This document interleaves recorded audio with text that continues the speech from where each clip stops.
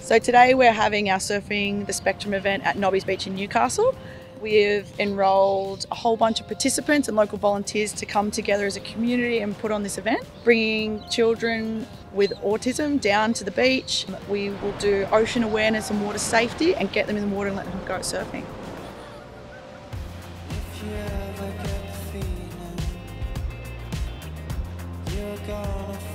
These kids are around a lot of other kids and they can see and explore. You know, they've got their feet in the water, they've been playing with the sand, they've been able to have that connection with other people in the community, laughing, smiling, and just having a go. Their volunteers are just amazing. And meeting people that you wouldn't meet every day and giving back to them, allowing them to take part in something they might not get the opportunity to do is a really big importance. My best part about this is where I get to surf on my body and get down on the board too. The first time we came to this event, we didn't know if it would be something Noah would like or Noah would take to, and these events have definitely improved his confidence, not just at the beach, but overall.